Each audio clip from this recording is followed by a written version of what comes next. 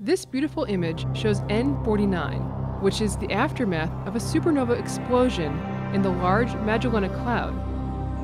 Optical data from Hubble shows bright filaments where the shock wave generated by the supernova is interacting with the densest regions in nearby clouds of cool molecular gas.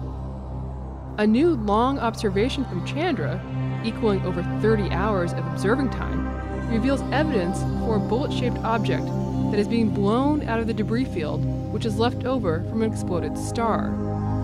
This bullet, which is traveling some 5 million miles per hour, was ejected when the supernova went off and is rich in silicon, sulfur, and neon. The detection of this bullet shows that the explosion that destroyed the star was highly asymmetric and gives clues to how some stars explode.